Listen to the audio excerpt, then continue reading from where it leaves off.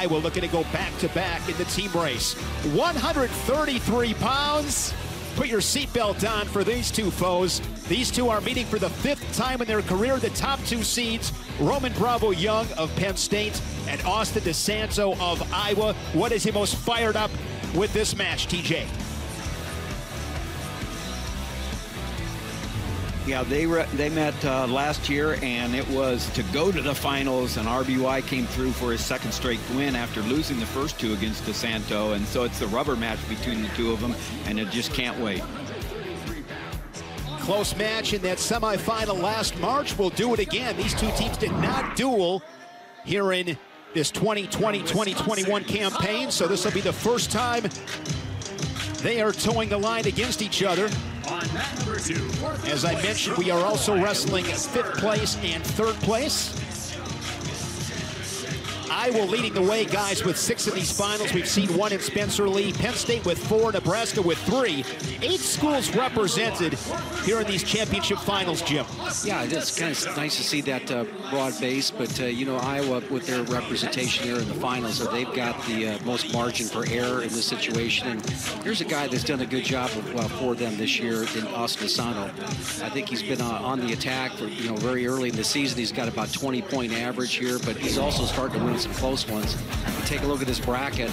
You know, what impressed me about that the rest of the field kind of showed up here, because these are, you know, a 6-5 match for Bravo Young and an 8-3 match. You thought that maybe with the difference in rankings here, there'd be a little bit more spread in those matches, but they were all hotly contested matches, especially the one down below in the semis with Bird and DeSanto. Roman Bravo Young, out of Tucson, Arizona, Sunnyside High School, was 182 and 0, a 4-time Arizona State champion, 2-time All-American. He was a Big Ten finalist a year ago. Lost to Sebastian Rivera, then of Northwestern, in that final. You already see the first adjustment being made there by Roman Bravo Young. See how he's putting that left hand behind the back. He knows that Austin Santo likes to have that right-handed arm right there, so he can't grab control of it, so he's keeping position. He knows he likes to work off that near arm far leg, and also hits a fireman's carry off that, so he's just not even giving it to him. And Jim, we were talking earlier, we saw DeSanto make adjustments in earlier matches, and right there, works off it, touch and go. He has to adjust because RBY's seen it all. He's beaten him with that, and so RBY made the adjustment. DeSanto has to too. Yeah, and it's, you know, DeSanto is so used to that near arm bar leg action and that fireman's carry action. Sometimes you can kind of hitting your attack with half your arsenal when you just swing single like that, and it may not be used as to, you know, getting your shoelaces up and driving through like you need to do, putting your head in the right position. But this is the athletic ability and the quickness that Roman Bravo Young possesses. Good scramble here. Roman Bravo Young looking to score, and he's on the board 2-0. Just spoke about, Jim, the dominance of DeSanto putting points on the board. He has scored 20 points or more in 23 career matches, 25 tech falls. But as you guys were talking about, he found a different way to win yesterday against some really tough competition. Yeah, I think if you take a look at Bravo Young and his strategy, that he's probably going to want to, you know, work from a little bit more distance, and he's already seen him working his footwork, but he's working to get slight little angles. That was a beautiful little drag that he hit there. Use it, guys. Just over a minute remaining in the first period. RBY with a takedown leads it 2-1. DeSanto from Exeter, Pennsylvania, Exeter High School. Well noted, of course, winning a state title as a senior. Beating Spencer Lee, his now teammate, kept him from winning his 4th state title.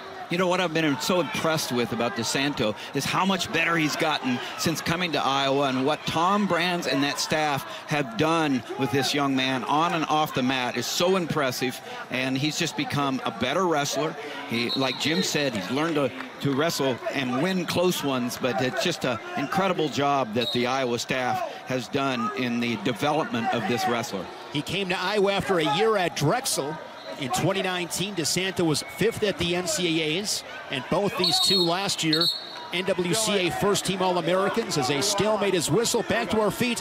What are you looking for, Jim, here? Final 20 seconds, short time, it's critical. Yeah, it really is, but I think that actually RBY has owned the adjustments right now. You also see him, you know, when he gets a little bit close, you see that little drag right there, but he's doing it off of an elbow control tie. So he's really taking away the lead arm with an elbow control tie when they tie up, and also working from space. And I think you can see a good example of this on that takedown. Watch the motion right there. That's the drag right there that he hit. That's DeSanto's lead arm on his shot, what he likes to go ahead and attack the legs with. And he was able to go ahead and use that to hit a little short drag and get onto the corner, and nice front trip to finish the takedown. RBY on top, DeSanto on bottom here to start the second period. These critical matches, quick escapes, so important, and DeSanto a solid job there, Tim. Yeah, really nice job of turning in, getting his hips away, getting his inside arm to separate from RBY, and getting up for the 1 point.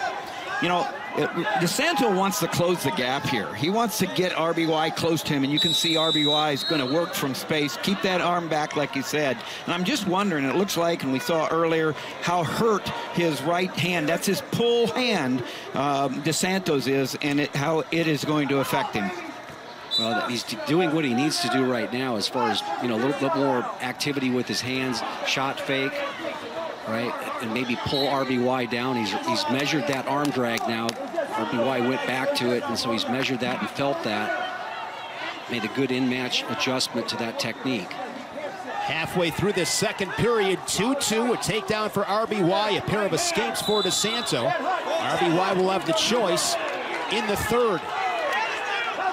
RBY, the first of 4 Nittany Lions in these finals. See how DeSanto trying to get his elbow free, and now he just is able to shuck that by. That was the lead arm on his shot. He went ahead and grabbed the elbow control earlier. We saw that in the match, and this time was able to go ahead and pass it by. It was beautiful technique. Yeah, both times DeSanto got extended. That's how the first drag happened, and then the go around there, RBY really getting DeSanto to get extended and be able to execute those takedowns. I think that's a good point.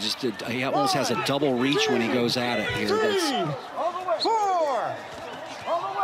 Just in the nick of time, you heard the count. If that count would have reached 5, it would have been a stall call on Roman Bravo Young. That's the drop-down rule, but he was able to work up and cover before it reached 5. In short time at the end of the second period, DeSanto, that actually RBY has a wrist, and he has that wrist that Tim was talking about. Tied up pretty well there. RBY getting his second takedown. What do you see, Bo?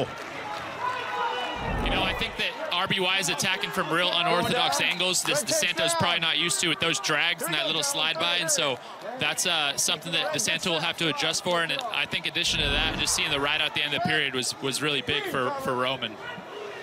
Want to finish those periods on top, quick escapes, knowing how to navigate the edge, those little things that win big matches. Of course, mat returns, always important. Bravo Young to his feet. Quick escape here if he can maintain his riding time. I don't think it's going to be a factor, but he did cut it. Now look for DeSanto to do everything he can to make this as a physical match as he can. Nice job of squaring up here by RBY. DeSanto trying to come out the back door, and he's got his head stuffed right now. Look for him just kind of drive RBY off and get a new start. Jim, oftentimes we see RBY getting ready for a match. He's got the headphones on, kind of bouncing to the rhythm, and you've said he does a really good job taking that music to the mat. I think, you know, his footwork, he's finding a way to stay loose, but the other thing, too, that impresses me about him, he's the fastest in the country at go-behinds, and he just, his footwork is so great that even if he does a traditional just spinning around a guy, he's moving faster than most guys are in the country, and then he's also capable of just jumping over the top of you if you attack too low. I got a feeling you and RBY, Jim, listen to the exact same music. That's my guess. 50 seconds, third period. RBY up by 3. Well, if I could move like that, I would listen to what he's listening to, right?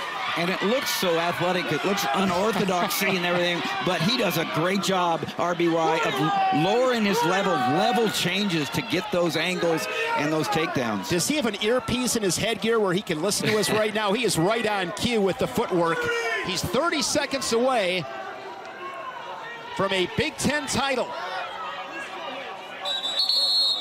So what's interesting when you look at the field, there are 5 guys that have already won a Big Ten title, 8 others that have been a runner-up. As I mentioned, losing to Sebastian Rivera inside the rack last March. Yeah, but this is a different version of RBY, and it's 3.0, and it's certainly, you know, improved athletically, and it's always been there, but now he's got the strength and the power to go ahead and become a champion. A 5-2 decision for your Big Ten champion, Roman Bravo Young, at 133 pounds.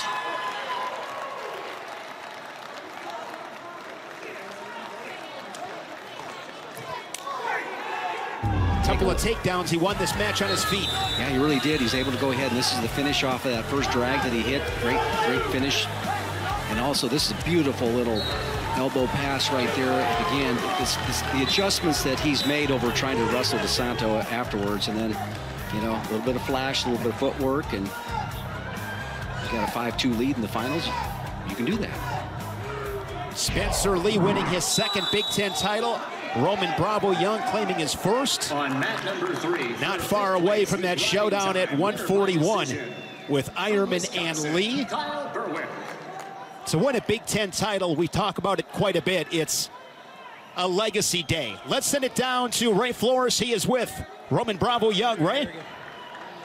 Thank you very much, Shane. Roman, congratulations on your first Big Ten championship. Last year, you were runner-up. Today, you go ahead and capture the championship. What are you feeling right now? You know, it feels good. You know, just having fun out there. We had a game plan, stuck to it, but it feels good after losing last year. Now just get ready for the big show. You have won 3 straight matches over Austin DeSanto. Do you feel like your athleticism gave him issues, especially in today's match? It's a game plan. You got to stick with it. And, yeah, I think I was 3 steps ahead of him the whole time, just moving my feet. Once I'm moving my feet, shout out to Dominic Cruz. You know, I work with him a lot on little foot fakes, and that's what it is. That's the difference. Roman, congratulations on your first Big Ten championship.